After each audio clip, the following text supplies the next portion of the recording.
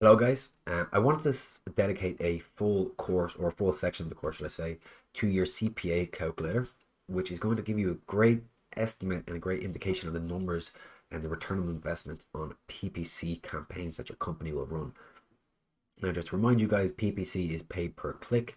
It's a way of paying Google and YouTube and all the other social media channels that allow advertisements to bring traffic to your website or to your post. Okay. So we're going to go back to the analogy of the wedding photographer who charges €1,000 per wedding shoot, and we know that he spends around 20% on expenditure, leaving him a gross profit margin of 80%. All right. We also then come to website conversion rate, which is what we were speaking about in day two, which is the CRO, conversion rate optimization, and how well is your website designed and performing to actually convert visitors into leads, people that fill in the forms and take the next step and perform the call to action. And what we're going to put down is 1.5. Now you may not have historical data, but 1.5 is actually a pretty high number, especially if it's your first time creating a website. But we'll leave that as a placeholder and allow you guys to play with that number as you feel necessary. A lead conversion rate is the amount of people that filled in a form and then have actually turned into paying customers through our sales cycle. So we said it was 1 in 4. So 1 in 4 people came to our website, or sorry, 1 in 4 people filled out a form, and out of them 4 people, one decided to actually pay us money and take our product or service. And then down here, these numbers shouldn't be changed by you, but they give you a worst case scenario on how much you would have to spend on marketing, stuff like that. So if we go down here, your maximum cost per acquisition, if you remember, our target cost per acquisition was €400 for sales and €100 for leads in day one.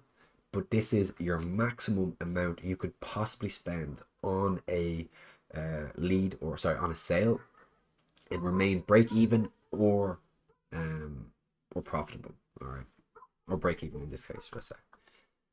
So if we use your conversion rate, okay, and your conversion and your lead conversion, so your website conversion and your lead conversion, if you remember on the funnel that we spoke about, people coming into the website, converting to a lead, and then people converting to a paying customer, you would need to generate 270 clicks roughly, or 270 visitors onto your website to hit the goal of breaking even with your marketing campaign.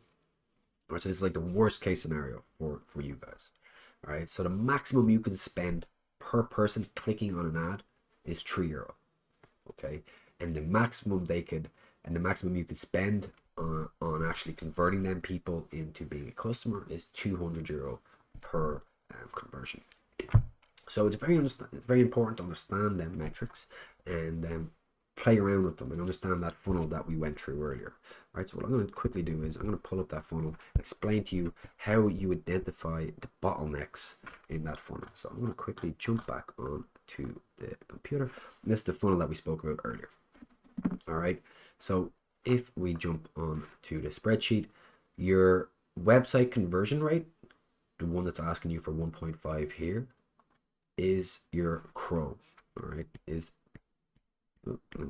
this section here. All right, and then your lead conversion rate is this one here. Okay, so if we jump back onto the spreadsheet, I'm going to quickly show you what I spoke about when it comes to bottlenecks in your funnel. So imagine if we had a website that was not done very well, all right, and the conversion rates were extremely bad. They were 0.5%, a full 1% less than we hoped for.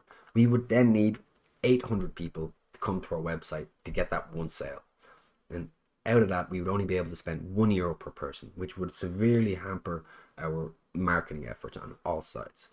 So it's very important that when you're creating your business and you're creating this funnel, that you focus and you make sure that you understand the conversions between each step, so that you don't over focus on one section, make it great, but then realize that another section is breaking the funnel in the sense that it's capping the amount of achievement you can get from another place. All right. So if your website's not good, doesn't matter how much money you spend on advertisement, you'll get very low website conversions, which will entail you'll have to spend more money on marketing, which will make your marketing campaigns worse, and the whole funnel will cease because you have that one bottleneck. That's why it's important to understand your funnel and understand the metrics behind your PPC campaigns. Now, everything here below does not need to be changed. It's automatically calculated. And like always, the templates in the description and on the educational.cryt.ie course. But I hope that with all the information that we've given, that we've went through so far, that this will be quite easy to understand and it'll be quite easy to play around with, and you'll be able to get a very good idea of what type of marketing spend would be per conversion. So thanks for taking it. And the next course that we're going to be doing is on Irish specific resources to get you guys up and running, like grants and microfinance and stuff like that. Some very interesting topics in there that you guys need if you're starting up your business. So we'll see you in the next course.